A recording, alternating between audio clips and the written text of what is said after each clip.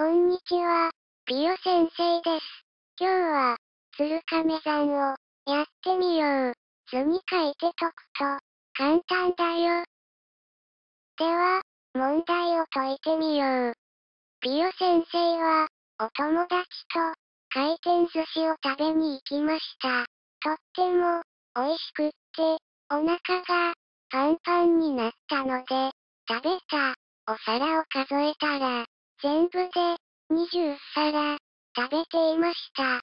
今日は、ピヨ先生がおごるからね。って言って、レジで、2400円払いました。さて、ピヨ先生たちは、100円皿と、150円皿、それぞれ、何皿ずつ、食べたでしょうか？それでは、図を書いて、考えてみましょう。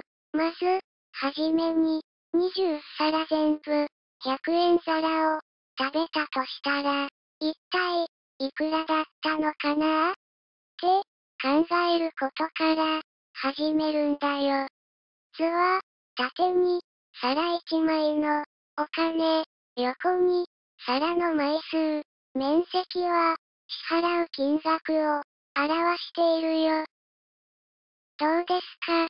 できましたか？100円皿を、20枚、だから、100円、かける、20皿、は、2000円、全部100円皿を、食べたとしたら、2000円、支払えば、よかったんだね。つるかめ算は、はじめに、全部、少ない方だったら、いくらかなって考えることが、コツだよ。でも、実際に、ピヨ先生が、支払ったのは、2400円だから、下の図の、青い四角の面積は、いくらになるかな？そうだね。2400円、引く、2000円、は、400円だから、青い四角の、面積は、400円だね。では、矢印のところは、何円か、わかるかな？そうだね。150円から、100円を、引いて、50円、150円皿と、100円皿の、差額だよ。では、次の、矢印の、辺の、長さは、わかるかな？この辺の長さは、150円皿の、枚数だよ。四角の、縦の長さは、50、面積は、400だから、横の長さは、どうやって、求めれば、いいかな？わかったかな？そうだね。縦、かける、横、は、面積だから、面積を、縦の長さで割れば、横の長さが、出るよね。400、割る、50、は、8で、150円皿は、8枚だね。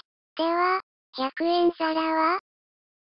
食べたのは、全部で、20枚で、150円皿が、8枚だから、20枚、引く、8枚、は、12枚、100円皿は、12枚、食べたんだね。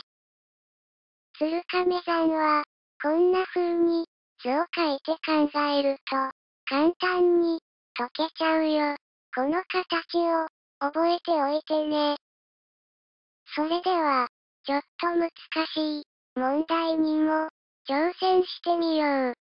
120円と、150円と、200円の、ペットボトルの、ジュースを、合計、40本、売って、売上は、5990円でした。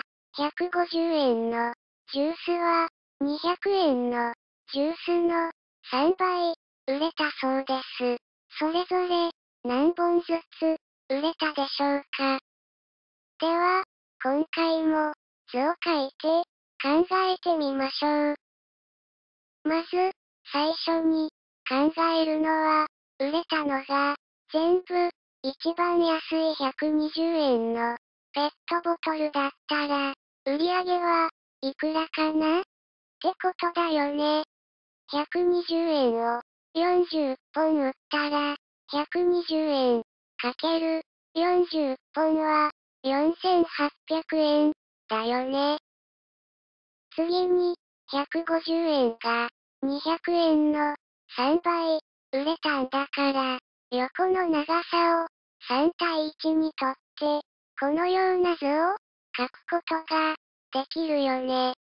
青い四角とオレンジの四角を足した面積はいくらかというと、実際の売上の5990円から、さっき計算した全部120円が売れた時の4800円を引いて1190円ということになるよね。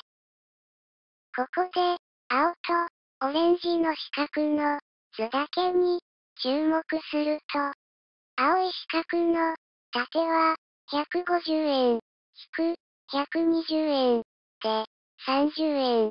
オレンジ四角の縦は200円引く120円で80円。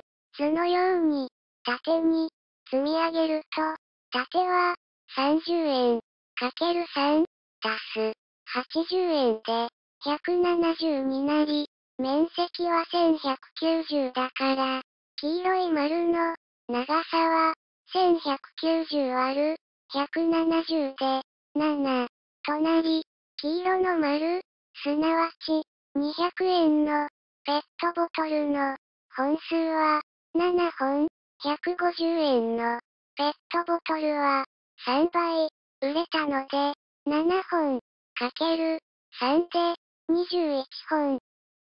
全部で40本売れたのだから、120円のペットボトルは40本から21本と7本を引いて12本となりました。どうです？難しい問題も図で考えると解けちゃうでしょ？ここで間違えていないか確かめ算をしておきましょう。120円かける12本は1440円。150円かける21本は3150円。200円かける7本は1400円。合計すると5990円。150円は200円の3倍の本数ですね。合計の売上もちゃんと合いましたね。これで間違えないですね。どうでしたか？つるかめ算って案外簡単だったでしょ？図で考えると、縦かける横は面積を使って頭の中を整理して考えやすくなるよね。では、また、ピヨ先生とお勉強しようね。See you.